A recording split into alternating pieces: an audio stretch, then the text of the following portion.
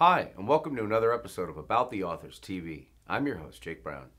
Diane Chamberlain is a book rack, bookstore, Kindle, and now audiobook literary legend. With 30 years and as many novels to her name, People magazine raved of The Last House on the Street, one of her most recent bestsellers, that her latest is a twisty, riveting ride, signatures that trace all the way back to 1989 with Private Relations, which kicked off a 4-decade career that continued to grow in sales and popularity with new hits like Love and Strangers, Secret Lives, Keeper of the Light, Fire and Rain, Brass Ring, Reflection, The Escape Artist, Breaking the Silence, Summer's Child, The Courage Tree, Cypress Point, also known as The Shadow Wife, Kiss River, Her Mother's Shadow, The Bay at Midnight, The Secret Life of C.C. Wilkes, also known as A Beautiful Lie, Before the Storm, Secrets She Left Behind, The Lies We Told, The Midwife's Confession, The Good Father, Necessary Lies, where career-long fan Publishers Weekly felt Chamberlain ratchets up the tension with the ever-present mystery of what Anne might be up to,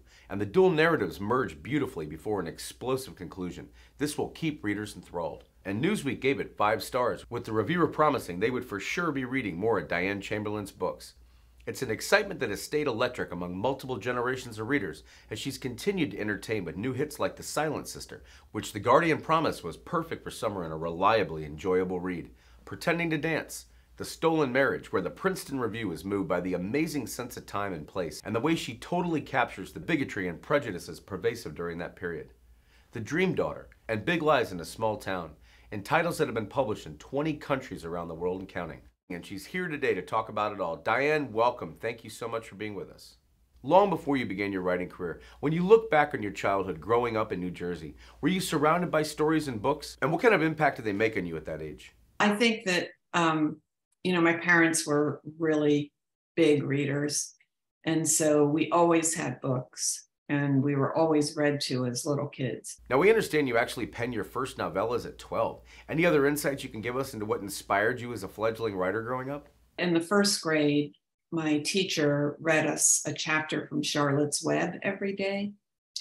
And up until then, it had been all those little golden books that don't really go very far. But Charlotte's Web had me crying and laughing. And I think it's the first time I realized that a human being could create a story that made you feel all these feels. And so that's when I decided that I wanted to be a writer. And so as a kid, I did write all these little books that I found when I cleaned out my parents' house. My mother had wrapped them in saran wrap. So I still actually have them. They're just terrible. But very, it really was my first foray into writing. When you got to Glassboro State, aka Rowan University, and then San Diego State University, I have to imagine your countless interactions with people, whether through studies or fellow students, professors, and patients, and you eventually went from being a social worker to starting your own psychotherapy practice in Virginia, were similarly great source material for writing characters. From understanding everything about personalities and motivations to backstories, for instance. When I got old enough to go to college, it never occurred to me that you could actually make a living as a writer. It seemed like something that was a hobby. So I went into social work instead. And it wasn't until I was 29, I guess, I was 30, that I started actually writing down this story that I'd had in my mind for many, many years. As this story continued to bloom and evolve in your mind, there's eventually a moment of truth we'd love to hear about, where you took the idea out of your head and began actually putting it down on paper in what would ultimately become your first published novel, Private Relations. It started out when I was a teenager, living at the Jersey Shore, and I had a fantasy that my girlfriends and I would all live in a big house on the beach with Paul McCartney and Mick Jagger and James Brown. And so every night I would go to bed and I would feed this story. And then as I got older, I was still feeding it, but gradually the rock stars became real men and real fictional men. And my girlfriends and I became real fictional women. So that by the time I was 30, I had this all worked out in my head, but I wasn't thinking this is a book. I was just thinking, this is how I get to sleep at night. It's just making up this story. So one day I had a doctor's appointment and he was very late. And I had a pad and a pen with me, and I just started writing down some of the scenes. And by the time he got there, which was about 4 hours later, I had a stack of scenes. And I thought, this was so much fun. I'm going to keep doing this. And so eventually it became that first book. And I think because I lived with it for so long and it was truly my baby, and it was a learning process. It's not my best novel. As a matter of fact, I tell most people not to read it. But it's those characters, they traveled across the country with me. I remember when I was finished and I sent it off to my editor and I walked in my office and I was like, they're gone. It was just the saddest feeling. So even all these years later, 30 years later, they're still in my heart. I did a 25-year anniversary edition of that book, and I put an epilogue in it. So 25 years later, here's what happened to these characters and the house that was so prominent in the story. And it was very satisfying to me. It was a little bit of closure because it was just totally heart and soul in it. But when I look at that book now, when I reissued it as its 25th anniversary and I had to look at it, I can hear in the voice of the writing, I can hear Anne Rivers Siddons and Alice Hoffman and the writers that I was reading at the time, because I didn't have my own voice yet. Why do you think it is that readers need that closure so badly? Whether eventually in a series or at the end of a standalone novel, to have some idea of how things turned out for the characters they grew so attached to. If the author's done a good job and engaged the reader to the extent that the reader feels like they love these characters, then they want to know what happens. We look forward to airing Diane's episode in full in an upcoming season on a streaming network, but for now we're excited to talk with her about her latest releases.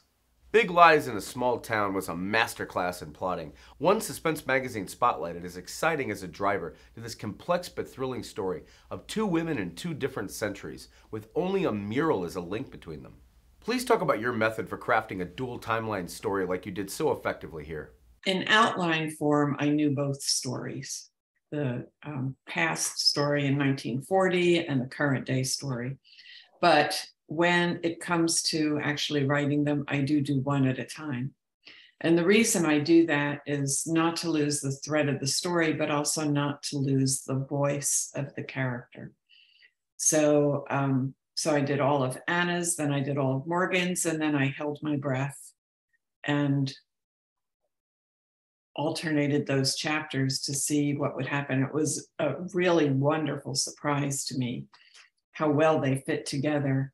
I just had to tweak a few things. So I was amazed and pleased.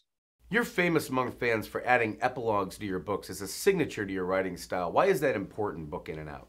I often add an epilogue because I want to know too. Big Lies in a Small Town. There is something that is left unsaid. And I'm still hearing from readers, what happened when she went up to the door and knocked on the door. And I'm sorry, you're not going to know. I actually did write it, and my editor said, this is not what the story's about. This is not the heart of the story. So I got rid of it. And I do believe she's right, but there's a lot of my readers who believe she's wrong. They still want to know. The Dream Daughter, which Women's World praised as both rich and heartbreakingly written, features a lead protagonist in Caroline Sears dealing with a child with a heart defect, which is another long-term feature of your work. What do you still find intriguing about weaving these medical subplots into your character storylines? My previous career was as a hospital social worker. And specifically, I worked in adolescent medicine. And then before that, I worked in a maternity unit and neonatal unit. So that always is still in the back of my mind and plays a part in a lot of my writing. And in that particular book, yes, I sought out some experts, a nurse that I used to work with years ago in the maternity unit, and also just a whole lot of research as far as at what point would this baby, what year would this baby be able to be cured in a fetal surgery kind of setting. And the fun thing for me about that is my very first novel, which came out in 1989, was about a fetal surgeon. And so when I was writing this book, and it's a gazillion years later, I brought him in, and he's the one who does the surgery. So it was really probably not fun for anybody except me, but just to like, oh, hi again. And you look older, and you are older, and you're more experienced, and you're still a nice guy. So it was just kind of fun for me to revisit an old character that way. Diving into one of your most recent hits with readers, the Austin Chronicle would hail it as an example of why Chamberlain never disappoints with her well-crafted narratives, and this is one of her finest works. A swiftly paced story that's replete with intrigue, history, and social justice. Please pull the curtain back if you would and give viewers a little bit of a look at what it's like working under deadline on a book like The Last House on the Street. Well, first, it brought terror, because I have a year contract to write a book, and I'm just finishing up the book before it and going on tour for that. And I had no idea what I was going to write about. So there is that fear there. And then when I came up with the idea of the SCOPE program, which was a program that brought Northern white students into the South to register Black voters. When I came up with that idea, then I had to start building around it. Do I just want to tell that story? Do I want some present day story to go with it? And who is this person, and what's going to happen? So there's just so much to figure out and to get down on paper in an entertaining way, and just do it all in a year. So probably there's a little excitement in the beginning, but there's also just stark terror. When do you start to feel the relief? My first drafts are super rough. I don't ever edit as I go, because I change so much in the story that it's just a waste of time for me to edit until I'm completely done. So when I have that first really sloppy draft, then I'm happy. And then I have something to work with going forward. That's a good feeling. Please tell readers and viewers about anything you've been working on they can look forward to engrossing themselves in next. It has no social import whatsoever, which is really, really different for me. It does involve a plane crash. I could talk about that. And some deer. But it's very unformed in my mind, so I'm not 100% sure where I'm going with it. So it's too soon to talk. What is the balancing act between maintaining those traditional elements that keep fans happy while still adding that X factor that keeps it exciting for you book in and out? I think it comes down to my editor. And she is fabulous, and she is a great guide. And so if I had an idea that was really different, I would approach her with it. And she might say what she said when I approached her with the Dream Daughter idea. She said, wow, write it. So I think if I had an idea that was really different, you're giving me some ideas here, really different. If she could see it, if she could see how it could work, I think she'd be supportive. What are the best and worst parts of being a best-selling author? I have to imagine interfacing with your fans around the world is an absolute blast, but maybe the travel will be a grind at times. I enjoy touring, and it's been really kind of crummy because of COVID. COVID came about right as I was starting my tour for The Last House on the Street. So I never got to do as much as I wanted to do. There's nothing that I like more than standing in front of a room of excited readers. It's just a beautiful feeling. So I do miss that, and I hope at some point that I can get back to doing that. What I hate is that initial, I don't have any idea feeling. Because as I mentioned earlier, it's like this panicky feeling of, I don't know what I want to spend a year writing about. And in the beginning, it just feels like, oh my God, I don't know what's happening in this story. I don't know where it's going. So that's the worst for me.